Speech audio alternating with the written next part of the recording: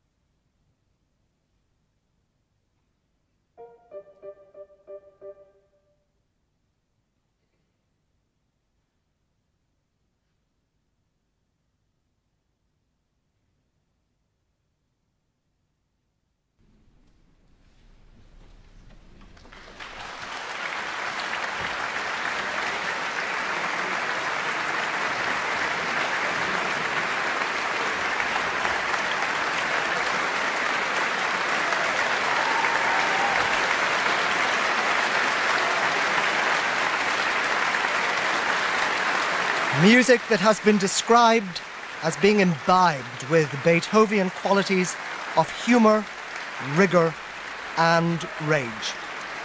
The Irish premiere of the piano concerto by Gerald Barry. Gerald Barry, of course, RTE composer in residence. And Hugh Tinney with the RTE National Symphony Orchestra under the direction this evening of Christian Macellari.